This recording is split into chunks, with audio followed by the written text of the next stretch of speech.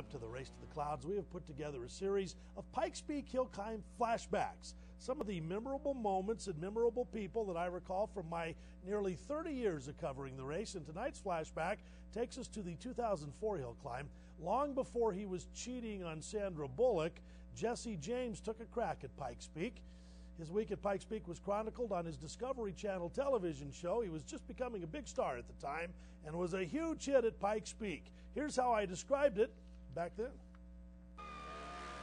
I don't think I've ever seen one of the slowest drivers be a fan favorite. But I think the most popular driver this year, TV personality Jesse James, the host of the popular Monster Garage on the Discovery Channel. While he was slow, he did make it to the top, although he needed a little oxygen when he got there. So how'd it feel? What it was like? It was bitching.